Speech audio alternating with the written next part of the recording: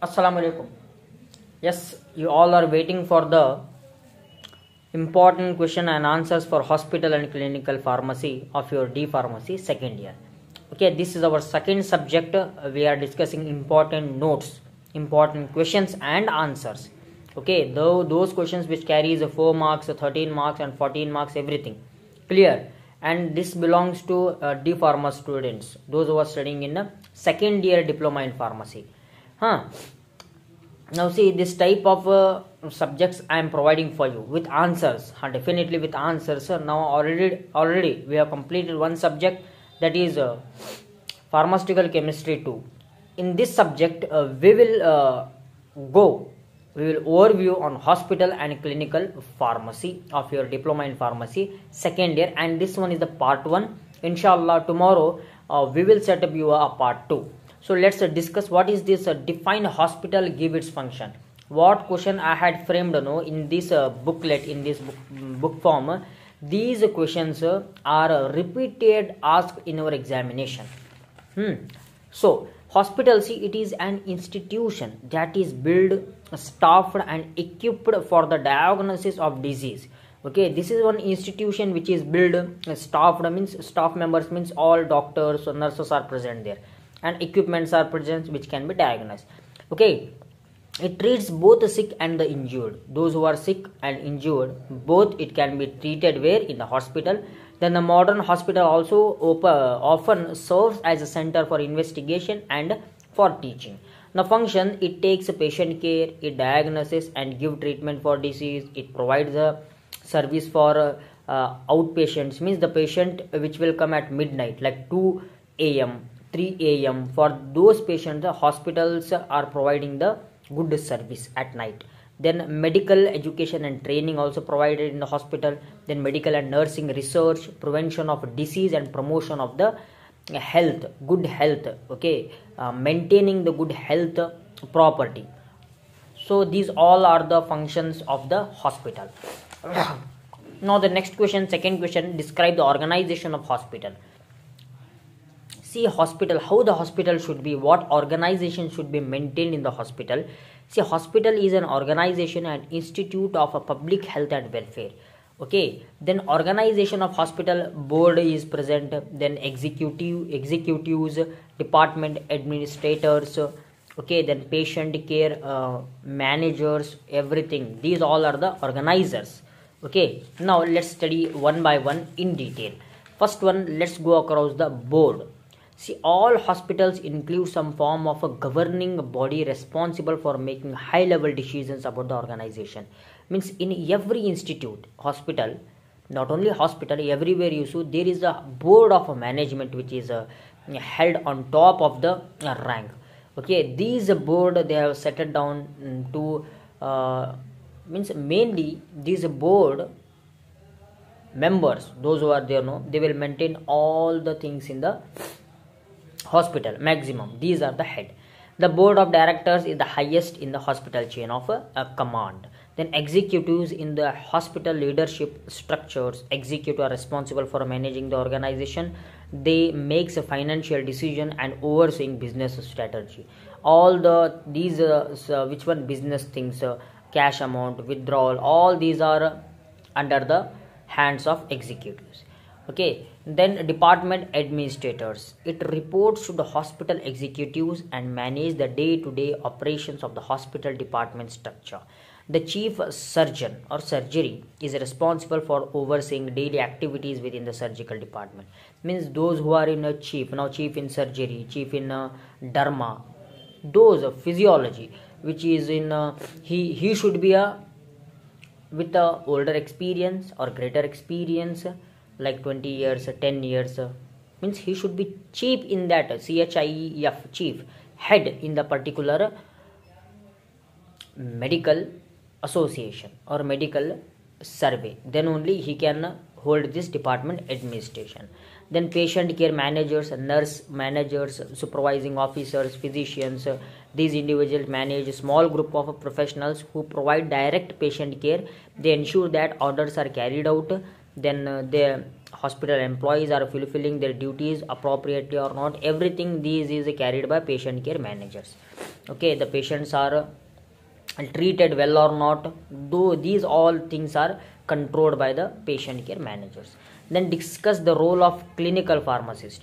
See, role of clinical pharmacist, he or she means the pharmacist should maintain good drug therapy monitoring, then accountable for maintaining the confidentiality and security of all the hospital related activities, serve as a preceptor for pharmacy students. He should be good for the pharmacy students, he should give his knowledge to the pharmacy students, have the ability to verify the medication properly, then should provide a drug information, they should take care of the patient, the stock of medical equipments and surgical equipment should be maintained, they should have good knowledge on the drug. These all are the role of the pharmacist. What is this role? What a pharmacist should carry. Now describe the purity test for absorbent cotton. It is also very important. First we have to write what is this absorbent cotton. It is the raw cotton made for the absorption of a blood or a liquid, mainly used in surgical dressings. Now purity test is dip 1 gram of absorbent cotton into the 0.5 ml iodine text solution for 1 minute and wash well with water. There should be no colored fibers found. After washing this with water, there should be no colored form there, means no brown color. Iodine, yes, literally it is brown in color. When you dip the cotton in the iodine, no, after washing of the iodized cotton, it should not leave any thread like structures there.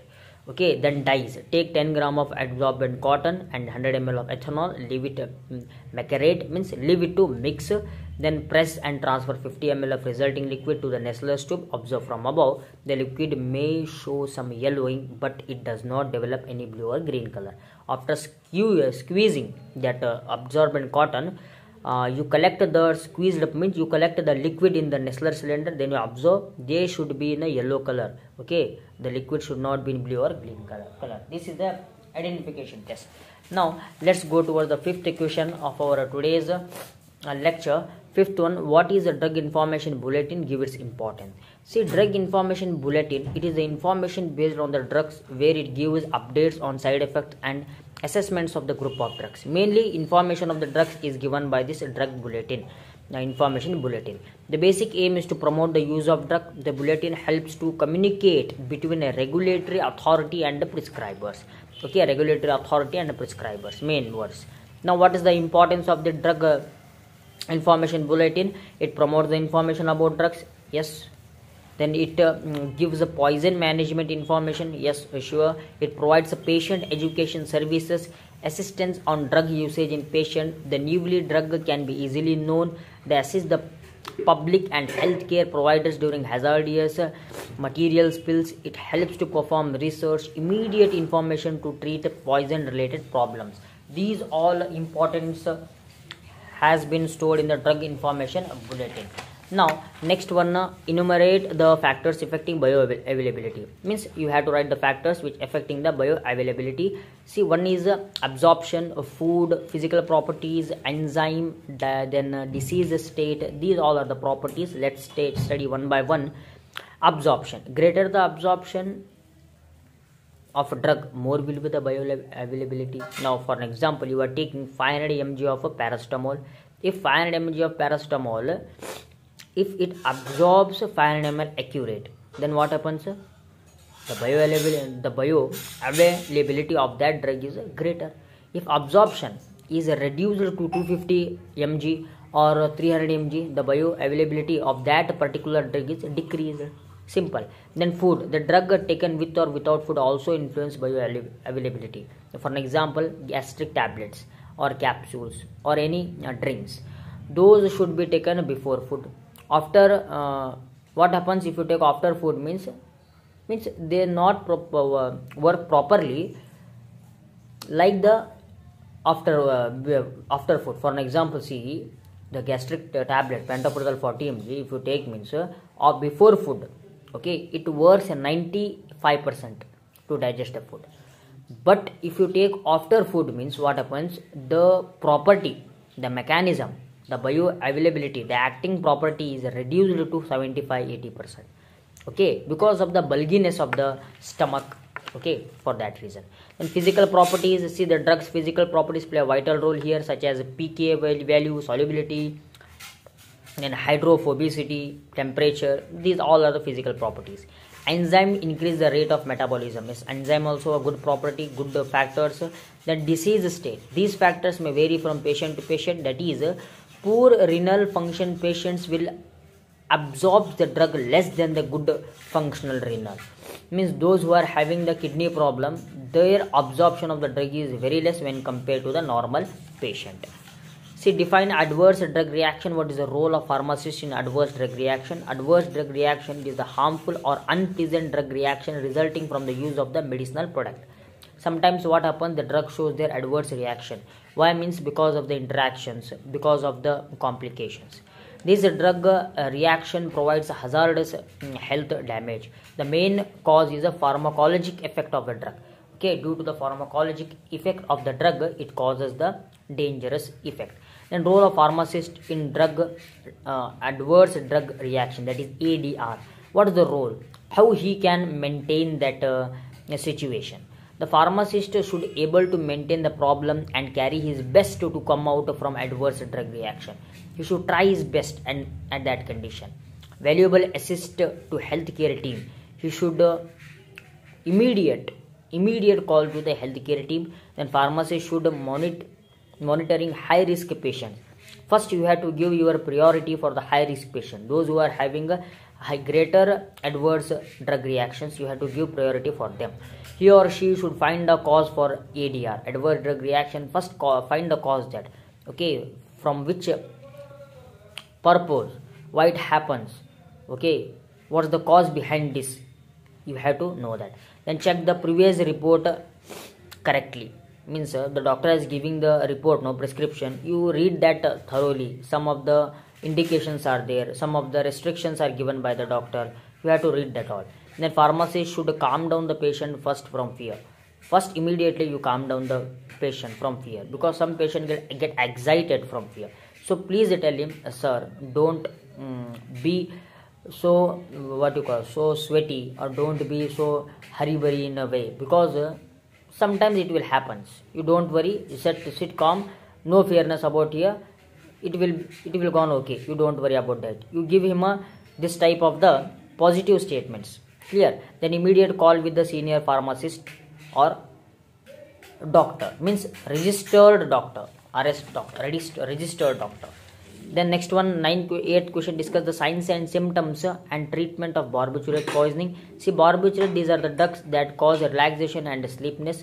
This poisoning occurs when someone takes more than the normal amount of medicines. Now see, signs, altered or decreased consciousness, coordination problem, muscle weakness, lack of balance. These all are symptoms: shallow breathing, then respiratory problem, clammy skin, slow heart rate. Treatment, assessment and stabilization of airways, means mainly for giving the mechanical ventilation, okay, then oxygenation, then rewarming the body, maintaining of a blood volume. Furosemide 250 mg is given for the patient. Then activated charcoal, one of the best treatment, and other adsorbent should be given for that patient, okay, immediately. Then next one, our last questions of today's lecture, question number 9. Give the normal values and significance of the following: ESR, RBC, blood pressure and cholesterol. See, ESR is erythrocyte sedimentation rate. Normal value 0 to 22 mm per hour for men and 0 to 29 mm per hour for women. Okay, this is the sedimentation rate of the erythrocyte. Then it helps to measure how quickly RBC settle down at the bottom. How quickly RBC settle down in the bottom. That is the here sedimentation rate. Then RBC, yes, you know, normal value 4.7 to 6.1 million cells per microliters in men. Then in women 4.2 to 5.4 million cells per microliter of blood. Okay, then significance, yes, red blood cell contain a substance called hemoglobin which transport oxygen around the body. Then blood pressure, normal value of this BP, that is 90/60 mm of Hg to 120/80 mm of Hg. Then significance, normal BP is important for the proper flow of blood from the heart to the body's organs and tissues. If the blood increases means what happens? There is a chance of organ damage, burst of the arteries, veins, which causes to organ damage. Then cholesterol normally range LDL less than 100 mg per dl, then HDL 40 mg per dl or maybe higher. See here, LDL low density lipoprotein, HDL high density lipoprotein. Low density lipoprotein, it is a bad cholesterol. HDL high density lipoprotein, it is a good cholesterol. Then it helps to build the structure of the cell membrane. It helps to make hormones like estrogen, testosterone. What is a PTC? Writes its function. See, pharmacy and a therapeutic committee evaluates, educates and advises medical staff and organization administration in all the matters pertaining to the use of medication. Okay, organizational administration in all matters pertaining to the use of medications. Mainly they will give the dosage, use instruction for the patient. It is a medication management in health sector. Now composition here, see at least 3 physicians from the medical staff, a pharmacist, nursing staff, hospital administrator like a director, then quality assurance coordinator, consumer, means it's optional.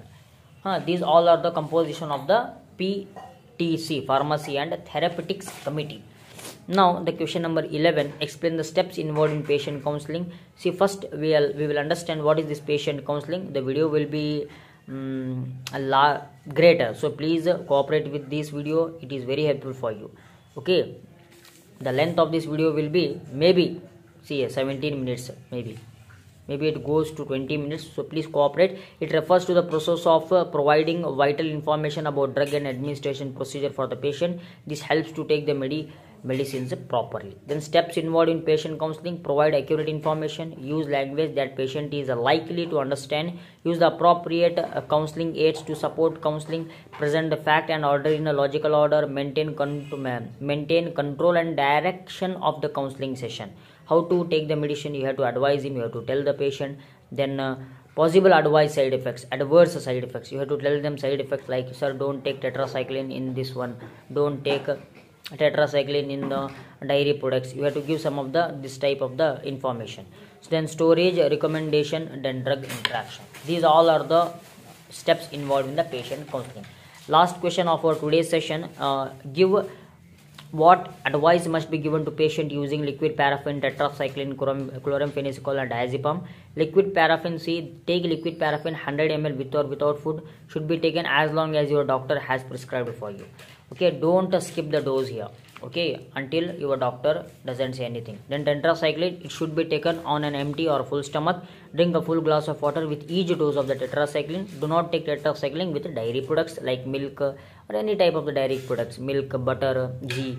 In chloramphenicol, keep using this medication for a full time of the treatment, even if your symptoms begin to clear up after few days. You know that after 3 days my symptoms will be vanished, but although you have to take this medicine for 2 days more, okay, you don't skip the dose by your choice. Ask your doctor, take the preferred doctor, take the preference from your doctor, registered doctor, then only you skip the dose. Then don't miss any dose, very important. The diazepam, this is you know that sedative one, it is then do not stop taking this medication without asking to your doctor. Stopping diazepam suddenly cause worsen your condition. It may cause your condition in a worse. Means diazepam, it is a sedative. It is given to stimulate the CNS, control nervous system. If you skip this dose or you quit this dose, means it causes the severe brain damage or problems. So your doctor probably will decrease your diazepam dose gradually. You don't worry. If he knows, the doctor knows that the patient is in a normal condition now, he is becoming gradually normal, then your doctor may reduce that drug dosage. Okay, yes my dear brothers and sisters, these are the very very important questions for your hospital and clinical pharmacy of your D pharmacy second year. Go through these questions with answers. Thank you. Assalamu alaikum.